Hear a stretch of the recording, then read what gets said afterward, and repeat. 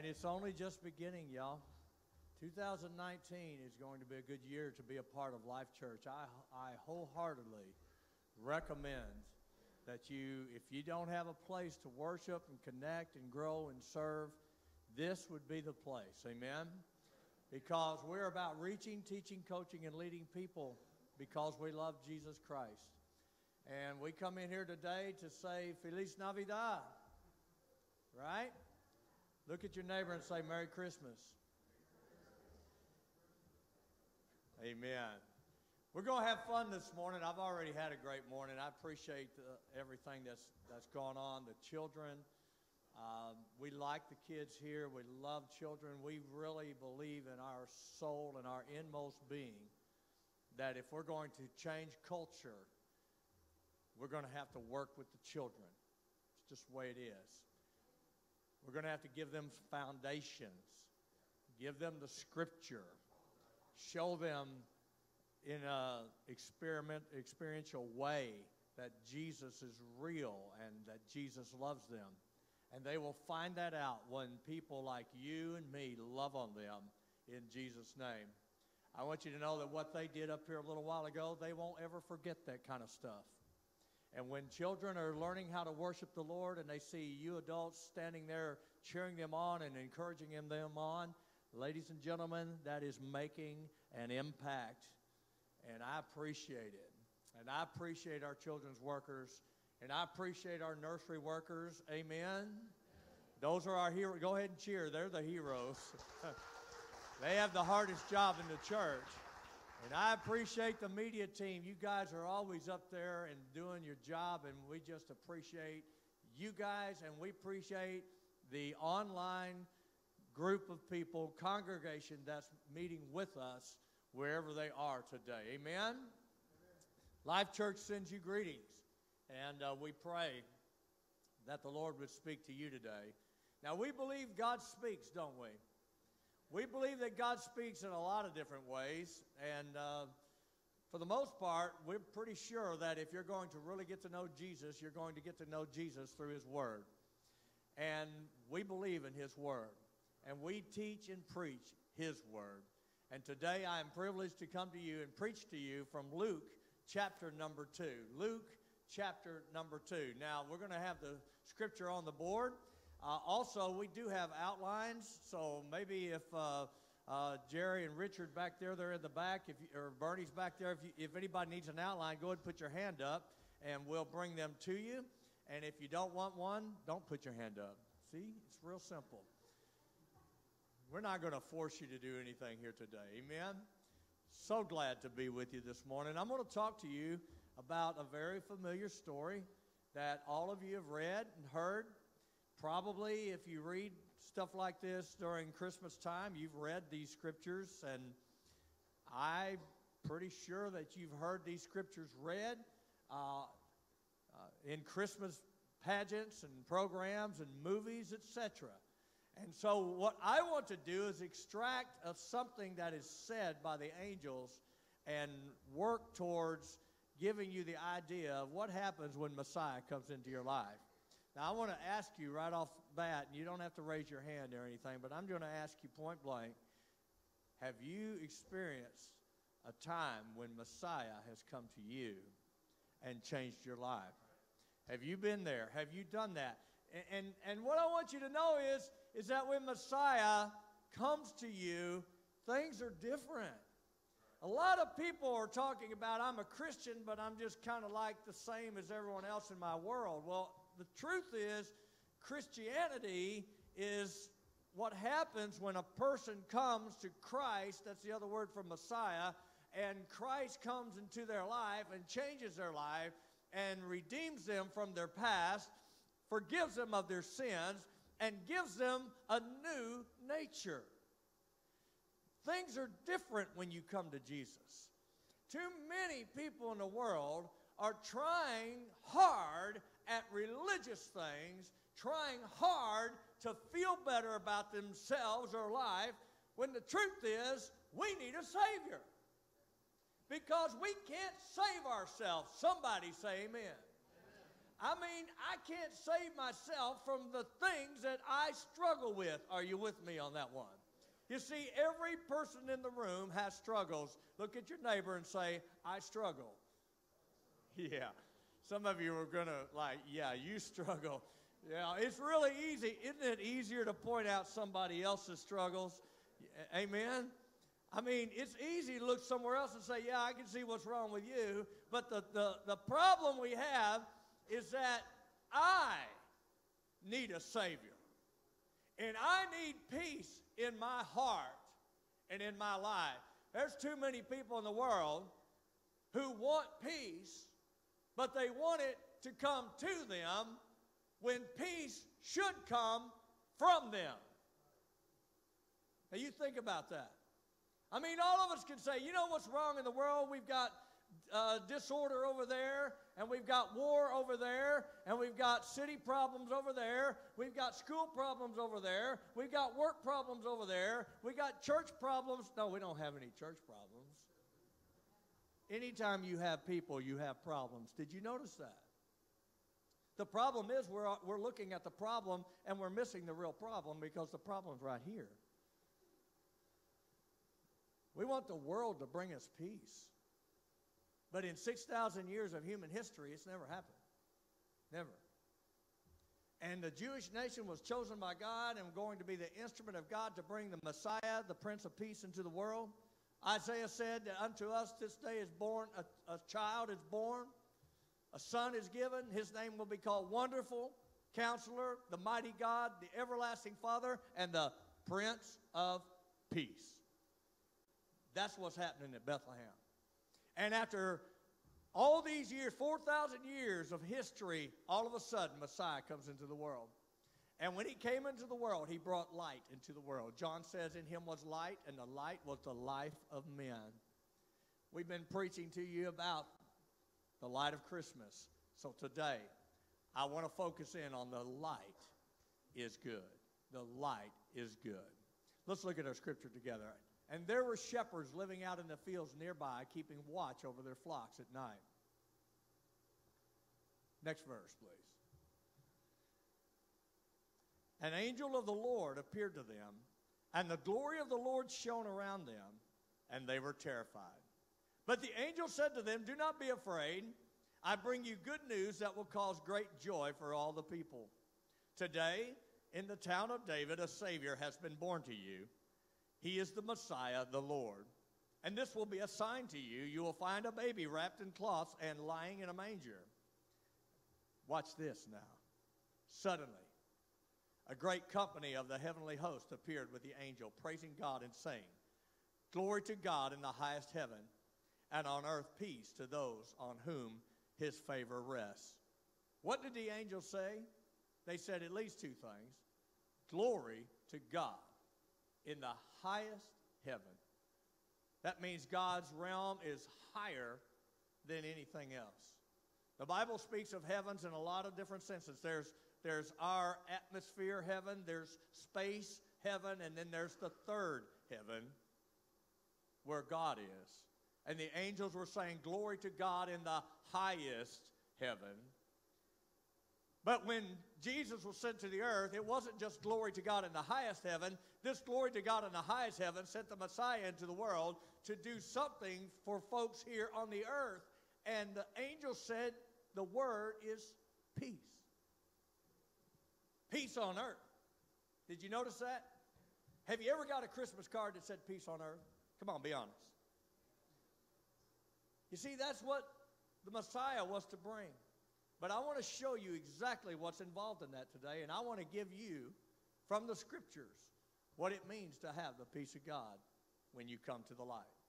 Now, the background of the story is simply this. Caesar Augustus had determined that it was time to take a census of the people.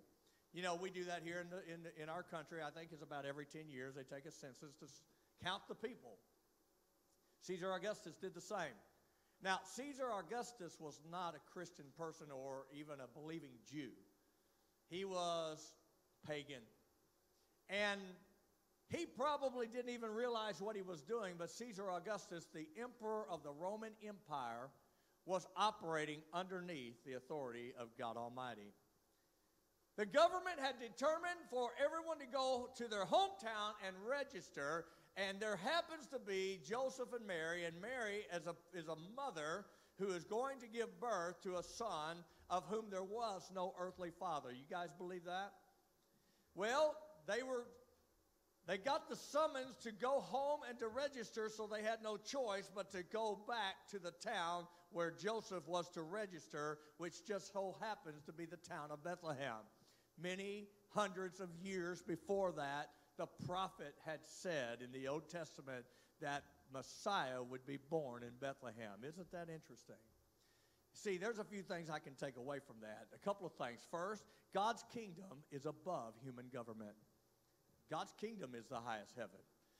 God is doing things, and sometimes we don't know that he's doing things because all we can see is what's in front of us here. We can see human government here. We can see people's influence here. We can see how the way of the world is going here, and we are not seeing what God is doing here. You see, no one would think that Caesar Augustus was the minister of God, but Caesar Augustus was the minister of God in that he caused a census to be coming so that Joseph would go to the place where years and years ago the prophet had said Jesus would be born. Now, I don't know about you, but that's encouraging to me because sometimes I don't like what I see in the world. Amen? Sometimes I don't like what I think is going on in the world, but at the same time, what I can know today is that God's kingdom is far above all of human activity. God's sovereignty is not subject to human control. And God's power is such that he uses ordinary people sometimes without their awareness. God can use anybody.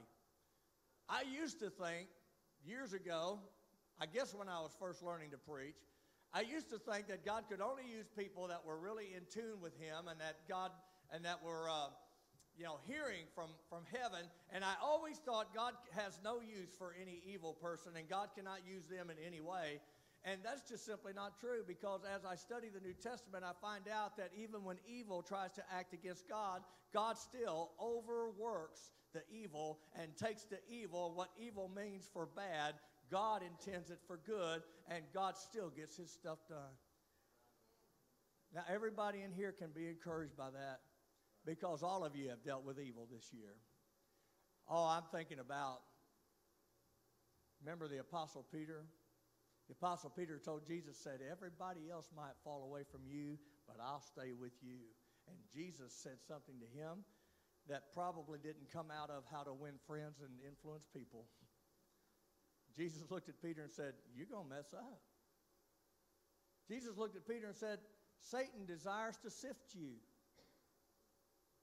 Now, everyone in this room would say, well, Jesus, don't let Satan sift Peter. Wouldn't you? Wouldn't you think that God would just say, devil, you can't touch any of my people? But Jesus didn't say that. You know what he said? I've prayed for you, and when you turn back, strengthen the brothers. You know what that means? That means that in the time that Peter was going to deal with the enemy, Peter was going to learn something, and when Peter came through that time, Peter was going to be able to come back and encourage people like you and me. Wow. You see, most of us think when things are going bad, we think God's left us, and God's not there, and God's failing us and all that kind of stuff. Ladies and gentlemen, God knows where you are. God knows what's going on with you, and it's not over. The whole thing is that God is teaching something to you that you need to learn. God sees something in your life that you can't see, and through the difficulty, you're going to grow through it. And when it's over, you're going to look back on it and say, God, you were good, and God, you were faithful. God's power is above human control. Now, let's talk about the light. The shepherds are here, and all of a sudden, they saw the light. They saw the brilliance and the glory of the Lord in these angels, and the light was scary. Every time in the Bible, when you read about an angel appearing to somebody, somebody's afraid, don't you think? If you saw an angel right now, you'd be a little nervous. It's just true. If you saw what is real, you'd be, at first glance, you'd be afraid because God and His glory is so radically different than us. And so when the angels came, the first thing that happened was the shepherds were afraid, but I want you to know the light is scary, but the light also has a voice. Out of this light, they began to speak. You see, some people are afraid of the light of Jesus Christ. A lot of people are afraid to go to church because they don't want to be around God. Some people are afraid of God because they think God is existing in the world just to kind of kick us around and punish us, and God is disappointed in us, and people think I'm too sinful and I cannot come before God, and someone says, why don't you come to church? And right off the bat, it's scary. I want you to know that it is scary to be in sin and to approach a holy God. But ladies and gentlemen, just like Jesus said many times, and just like the Bible says many times, and just like the angel said, the light has a voice, and the light says, don't be afraid. You see, you might be scared to death about what God might speak to you today, and you might be listening to the Word of God, and you might feel guilty today. And you might feel like I have radically messed up my life. And you might feel like I just don't know if there is a tomorrow. And God is so disappointed in me. And God's going to punish me. And God is angry with me. I want to tell you in the name of Jesus that God is saying to you today, don't be afraid. Amen. You see, the light is good, because the light is a Savior. The Bible says today in the town of David, a Savior has been born to you, and He is Messiah, the Lord. What do you think a Savior is? Have you ever been in water and you thought you was going down for the last time? And somebody gets you out of there? Somebody saved you from the water. You see, some people misunderstand what a Savior is. They think all a Savior does is get my ticket punched so when I die I go to heaven and I miss hell. Ladies and gentlemen, Jesus didn't just save us from hell. Jesus saved us from our sin. Jesus saves us from ourself. Jesus saves us from our past. He saves us from our present. He saves us from the dumb things we keep doing and can't stop doing. He comes in, and when He saves us, He radically saves us. He overwhelmingly saves us, and He changes us because that's just who He is. He lived the life that we never could so that now we can live the life that He lived. Ladies and gentlemen, that is real Christianity. And in that real Christianity, there's no reason to be afraid. See, the light is shining today. You guys heard the music today. You saw the children praising the Lord today. That's light. You saw the worship team singing and praising the Lord. That's light. We have read the scriptures today. That's light. The preaching of the Word of God is the light of God. The Bible says that God has chosen the foolishness of preaching to save people who believe. You are in a place right now where the Word of God is being preached and declared and proclaimed. Ladies and gentlemen, the light is here. And the light is good.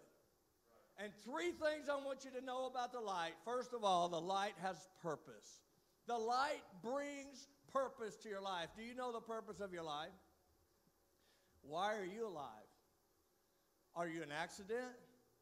Did you just happen to show up?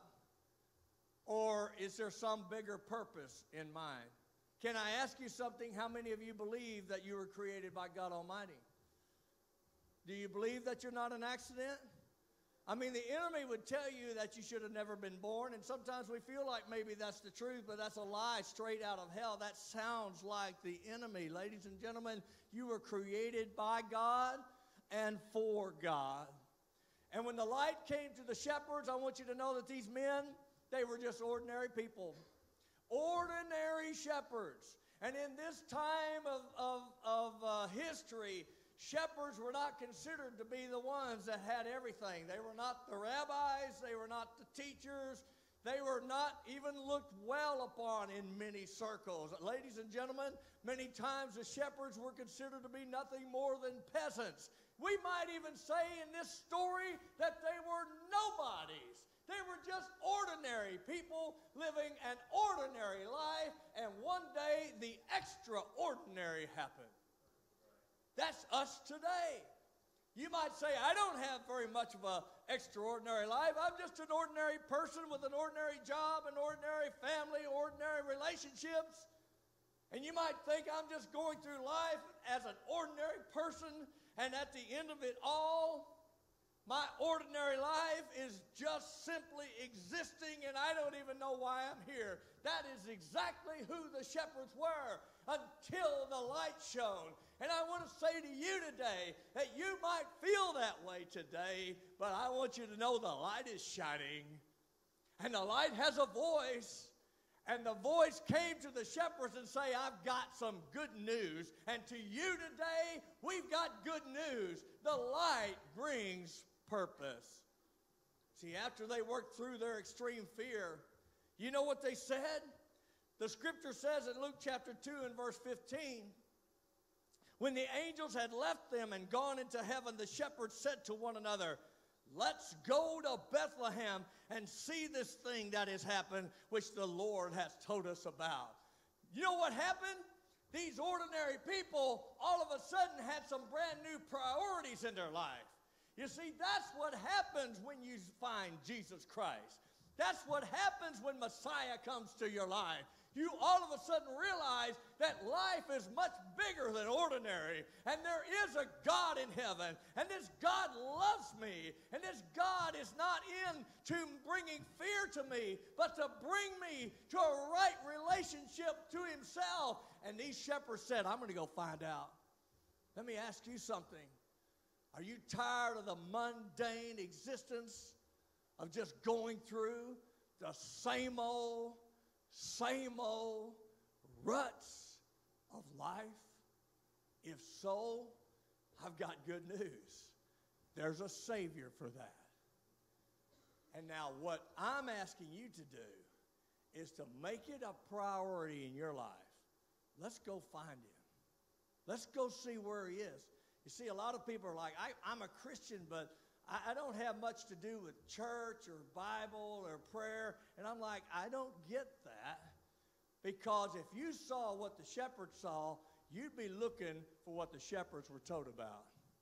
And if you ever see the light of Jesus Christ, you will do some different things. The Bible says when someone comes to Jesus, old things are passed away. Amen? And all things are becoming new. Thank God. Because those old things are mundane. Those old things are ordinary. Those old things are depressing. Praise God, I don't want to live in depressed religion. I want to live with the joy and the peace and the glory that comes from knowing Jesus Christ. How about you? The light brings purpose. Point 2, the light brings peace. We talked about that at the beginning of the message. I mean, how elusive is peace today? I don't know if there'd be anyone here that would say, I love conflict. There might be one or two weird persons.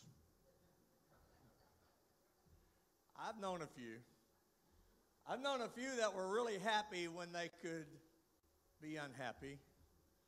In fact, I've pastored a long time. I've known a lot of people that way. You know, you don't want to ask them how they're doing because they're going to tell you for the next 20 minutes. How elusive is peace? I mean, is there anybody in here that say, you know what, in my marriage, I love it when we quarrel? Is there anybody here that would say, I love it when everyone's mad at everybody on the job? I think it's great to go to Christmas dinner with people that I can't stand. Yeah, some of you are grinning. You've probably been there, haven't you? And you think, why in the world does this conflict just happen over and over and over? And, you know, you really have to have something wrong with your thinking to think that's the way you want to live. And we live in a world where it seems like there's always drama going on. Somebody say amen. But the problem we always have is we never tend to think those things are our fault. I go to Christmas dinner with people that I can't stand, and I think, I don't like these people. Well, maybe you're the one with the bad attitude. Sometimes you might say, well, try living with my spouse. And I would say, try living with yourself. Amen. I mean, how would you like to be married to you? Some of you wouldn't last one day. Amen? I've pastored churches before where the churches got divided, and I want to tell you, if you want to see something that looks like hell on earth, a divided church is exactly that. A divided marriage is exactly that. I want to tell you something. Can I just get off on that for just a second? Marriage today is so under attack. And I'm telling you, I am so radical about being an advocate for marriage because the devil has made the idea of marriage an afterthought today. It's like we just jump in, and as soon as we don't feel in love anymore, we jump out. C.S. Lewis addressed that. He said, and he was a bachelor at the time he wrote it, but he addressed it. He said, most people get married, they make a promise when they're in love. They feel a certain way. But then as time progresses, the euphoria of the in love tends to wane. It doesn't stay like that all the time. All of you married folks know what I'm talking about, right? It just doesn't, you can't, I'm sorry, Hollywood's got it wrong. You can't live there all your life. So what happens is you come down here, and he says, when you don't have the in-love feeling, then what you need is to do what the Bible says and love your spouse. But we just don't do that now. Because when we feel in love, we make a promise that we're going to love, and as soon as we don't feel like we're in love, we forget the promise. So why make the promise? You might as well promise to never have a headache again. You're going to feel certain things at certain times, but if you're going to make it, you're going to have the biblical concept of loving your spouse. And if you can do that, you can bring the joy of the Lord to your marriage. You can make it. The only reason you can't make it is because there's some type of insecurity or immaturity in your life. Relationships break up because of self-centeredness. Guys, I want to tell you, if you younger folks, before you get married, think about the character of the person you're about to marry because you're going to spend your life with them. And at some point you might be going, I think I got the wrong deal. You know how many times that people come to me in marriage counseling and say, I think I married the wrong person.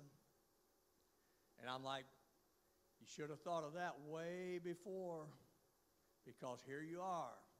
And what I know is that if you will not be immature and throw it away and actually work on it, you will eventually win, because Jesus and love never fails. Amen? You're going to hear a lot about this next year. I'm going to be talking about life coaching next year and the fact that without discipline, you never get where you want to go. Too many people want it to be handed to them. I want somebody to hand me something. I want somebody to hand me salvation, somebody to hand me a good relationship. Ladies and gentlemen, it takes work. And the only thing that's going to help you work through that is the peace of God. When God comes, he brings peace. And see, peace in your heart can bring peace in your relationships. See, a Savior can save us from the hostility that's in our own heart. The word for peace is God's kind intention.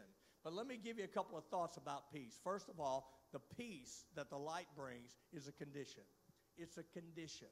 It is something that is happening inside of you. Too many of us think peace is comfort.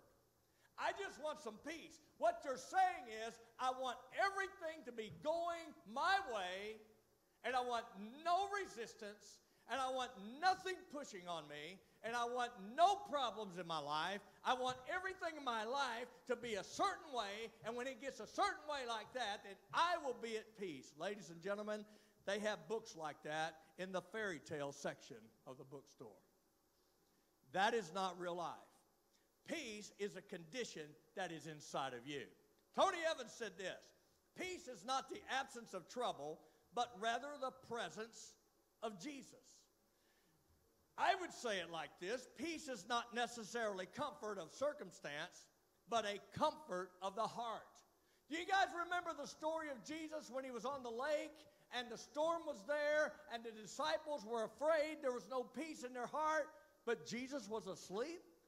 They woke Jesus up, and Jesus calmed the storm and rebuked his disciples. He said, "Where's your faith?"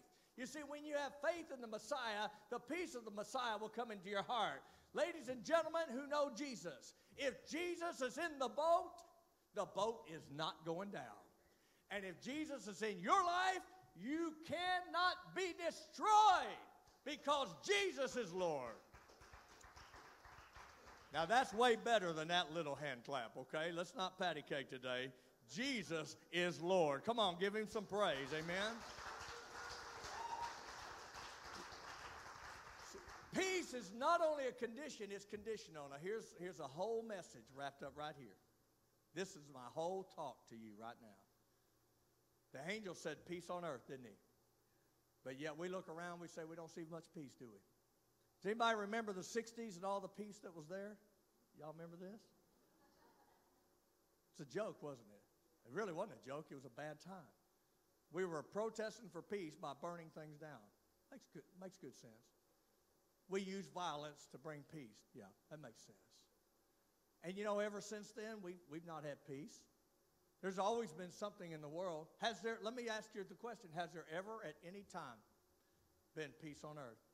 Think about it. Can you think? Well, what did the angel say? He said, here's the Messiah, peace on earth. There's a condition. He said, peace on earth to whom God's favor rests. There's your condition. Too many entitled people in our world just want peace to just happen. I just want to, every time somebody says that, the first thing out of their mouth is, I just want. You got something wrong in here. Too many of us is looking for the world to bring our peace. We want people at work to straighten up. We want people in government to straighten up. Good luck with that. Right? But we can't demonize them. You know why our country's the way it is? It falls right here, guys. Yeah. Those people represent us. And the church is in the world. We're to be instruments of peace in the world, right? The world is trying to bring peace, and the world aims at peace, but they don't want to use the Prince of Peace. The enemy attempts to bring peace. The world system wants to bring peace through things like positive tolerance. Like there's a thing now where we just need to tolerate everything and every belief system and everything that comes out and comes down from political correctness is what we have to tolerate. Don't think so. Man-made principles of morality. The Supreme Court has the right to decide what is right and wrong. Moderating holiness. Holiness is not a standard anymore. There's a lot of people that are making the claim that they are Christian, and they're talking in a way, and they live lives that do not denote holiness. Ladies and gentlemen, the Bible says, without holiness, no one will see God. Compromising truth. You ever heard somebody say, well, you're one of those Bible thumpers. You believe those old things about marriage and stuff. And I'm like, yep. Jesus said, if you believe the words that I say, you're never going down. The United States has been here over 200 years. I don't know how much long she has, but I tell you what, the church will never go out of business. Is that right? Worldly unity. The enemy promotes unity, but the enemy's unity is only a disguise for slavery. Because the only way the enemy and the world system can bring about peace is through enslaving its people and taking away any of your choices. The world believes that unholy living will produce peace. That's crazy. That's an oxymoron. The modern religious person's way to peace is to compromise our beliefs, compromise our practice, and moderate the truth. Ladies and gentlemen, it just can't be. Even the Apostle Paul said that the world system was going to aim at peace. In 1 Thessalonians 5, he says, brothers and sisters, about the times and dates we do not need to write to you. For you know very well that the day of the Lord will come like a thief in the night, while people are saying what? Wow. Destruction will come on them suddenly. Kind of like the suddenly that the light came on the shepherds. Can I say something to you? 2018's over. You got a week left. You got a week left to do all of those resolutions that you decided last January. I don't know what's going to happen in 2019, do you? Do you know whether or not you're going to be alive next year? Do you know whether or not Jesus is going to return next year? We don't, any of us know that. Well, how can we live with that kind of knowledge? I mean, what can we do?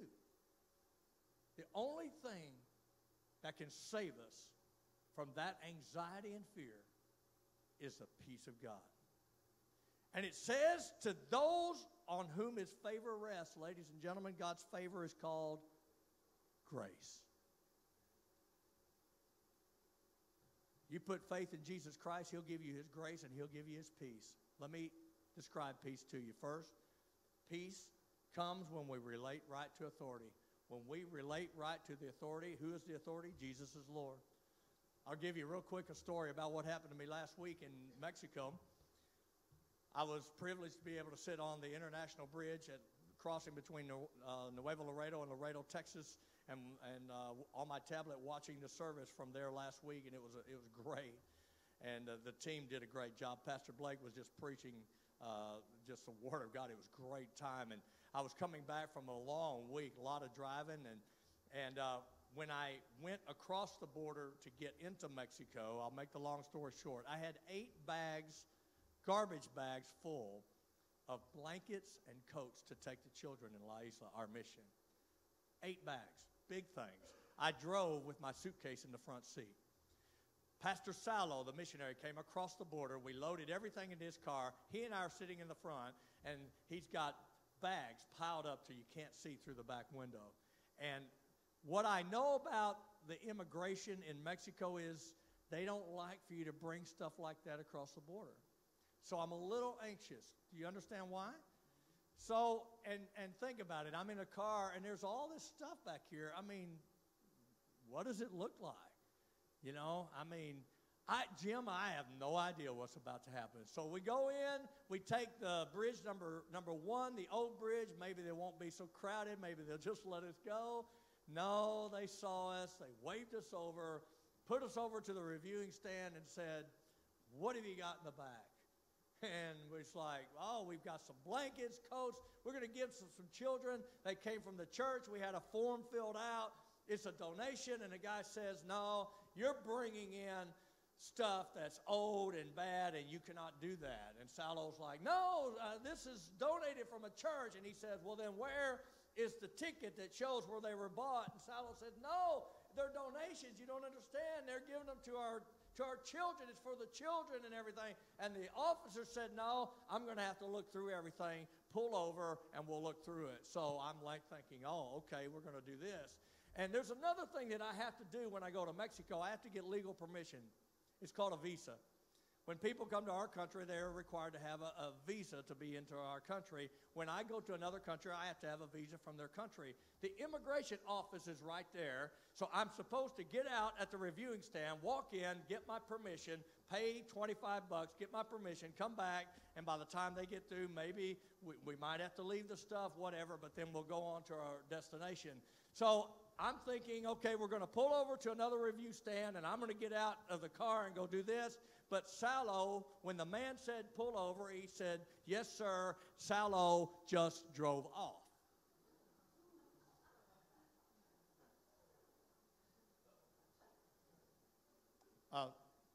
Salo.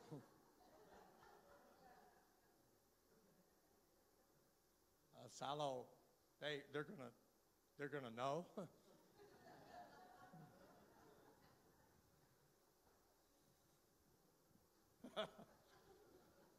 That's a first. 30 miles out, or 30 kilometers out, is another immigration checkpoint. Oh, great.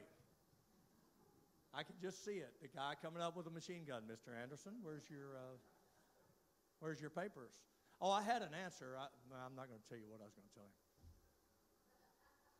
Got to the checkpoint. They just didn't even look at us. We just drove by. And for 2 days, I was in Mexico with no legal permission. I was illegal. I'll go ahead and tell you, if they stopped me, I was going to say, is this Tijuana? No Spanish. And then sometimes coming back, I'm on a bus, right? Nobody's there with me. And sometimes when we get to that checkpoint, the officer comes in and looks at your papers. So I decided I was going to pretend to be asleep. So we got to the checkpoint. I was watching the preaching anyway, so it worked out.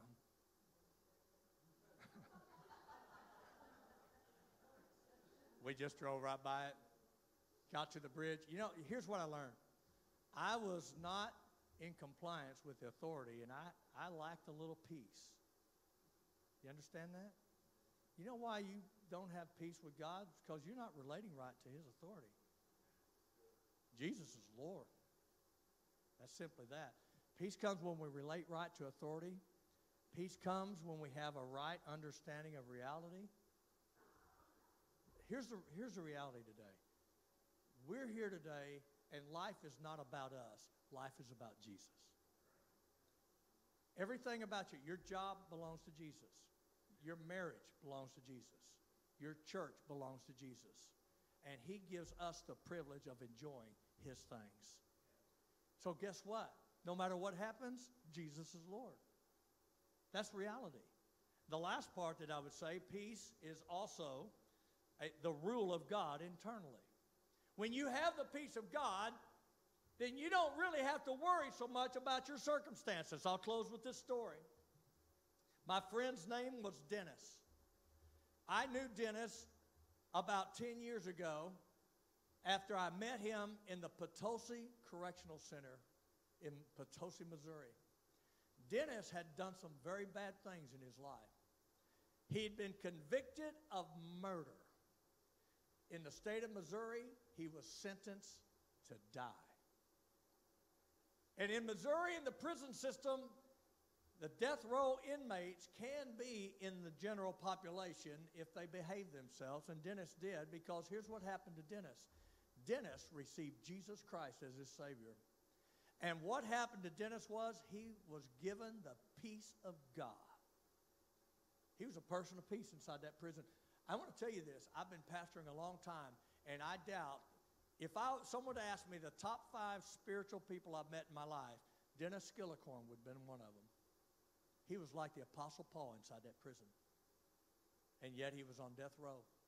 Every day of his life, he knew that the officers could come and handcuff him and take him to Bonne Terre prison where they execute. Put him in a cell for 30 days. And then put the needle in his arm. He knew that every day. One day it happened. They came to him. They arrested him again, took him to Bonne Terre, and for 30 days, he spent 30 days there waiting his execution. You know, one day I picked up the phone. It was ringing. It had a Missouri prefix. I answered the phone, and it was Dennis. I said, "How you doing?" He said, "Man, I'm just taking care of God's business." You know what he was doing in the prison? You know what he was doing while he was waiting execution? He was writing letters to the prison church, encouraging the men that were in that prison. Now, how do you do that? How do you do that when you know you're about to die? How do you live like that when you don't know that at any moment it could be your last? Well, ladies and gentlemen, we live that way right now. We don't know when our last day is. But I can tell you what you can have. You can have the peace of God that passes all understanding as you receive Messiah in your life. It's the rule of God over your heart. Dennis never did lose it. And as they were putting the needle in his arm, he was still testifying to the grace of God. That could be you. Not the prison part. Well, if you insist, you could probably do that too. But the peace is available to you. And when the light comes, the light brings purpose, the light brings peace, and the light brings praise. People who have the peace of God praise God. The angels said, "Glory to God in the highest heaven, and on earth peace to those on whom his favor rests." And ladies and gentlemen, the praise started in heaven, the peace came to the shepherds, and guess what the shepherds said? In verse 20, I think it's verse 20, the Bible said that the shepherds began to praise God. They returned, glorifying and praising God for all the things they had seen and heard, which were just as they had been told. I want you to know today that everything God tells you is true. And if you will give your life to Jesus today, follow the light, come to the light, give your life over to Jesus, he will save you, he'll give you purpose, he'll give you peace, and the praise will come out of your mouth. That is available to you today.